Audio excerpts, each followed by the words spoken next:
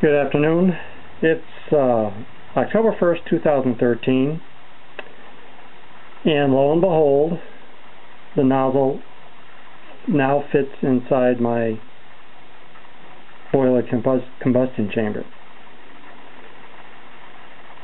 Now, for what it's worth, it took me conservatively 4.5 hours of grinding to get that ceramic nozzle to fit in my boiler, which to me is ludicrous. It was that far off. I went through 4 quality grinding wheels,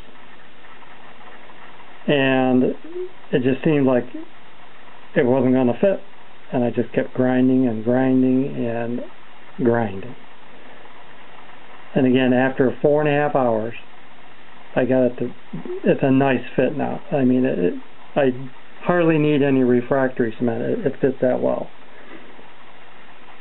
Now, you'd think I'd be a happy camper. But I got thinking about it, and I wanted to do some checking. And for whatever reason, the holes that were cast into the side of this new nozzle are not in the same location as the holes in the original nozzle.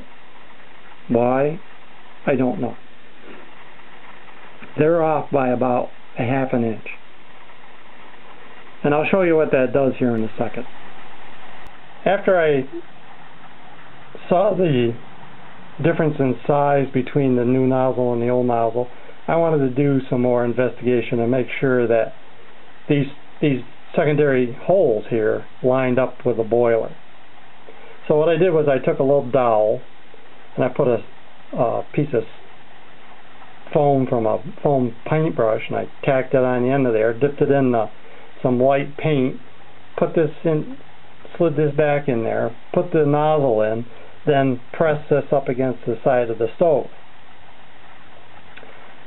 I did that for all 4 holes. Now, I've made a little, there's an L right here, because the way this is ground now, there is a left and a right. Now, as it turns out, the holes on the left side of the boiler match up with the refractory cement that was cast in the stove. The holes on the right side of the stove and the nozzle mismatch. And I'll show you that here in a second. Okay, I've got a mirror down here, and it's just so tight, it's difficult to work.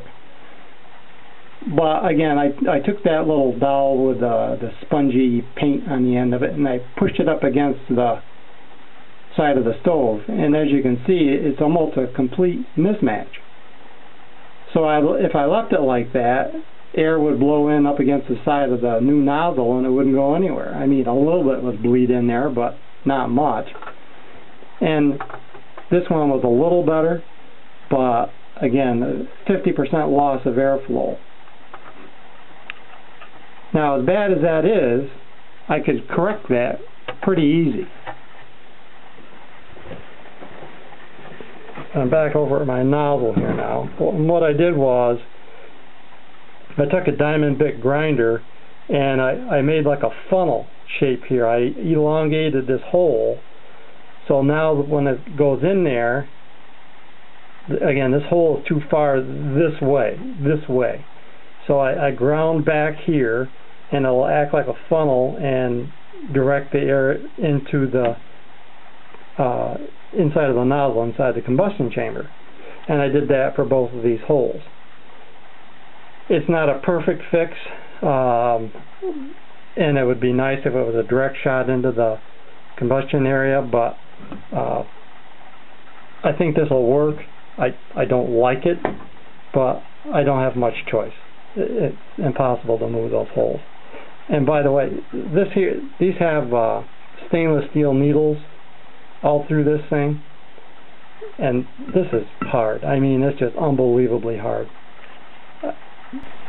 As bad as the right side is, the left side is out of sight as far as being a problem. Now the holes in the refractory cement, again I'm using my little mirror here. I don't know if I can do this or not. Okay. Alright. The holes in the refractory cement here line up pretty good with the new nozzle.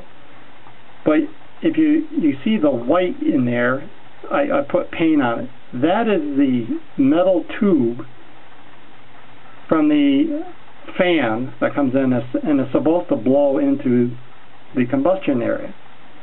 Well, that's 90% out of position. And again, both holes are the same. Look at that one. I mean, it's ridiculous. How can anybody let anything like that out of the factory?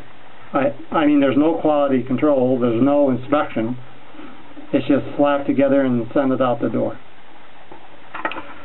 So what I'm going to do is I went and bought a die grinder, and I'm going to actually try to grind out that metal tube so I can get more air into the nozzle. And again, this is not easy. This is just 4 inches across here, and I can barely get the die grinder in there with a bit. But that's what I'm going to try, and whether I can do it or not, I don't know. It's going to take some time, and I mean, right now I've got so many other things to do. I really didn't want to get into this level of retrofit. So that's part 2, and wish me luck. Take care.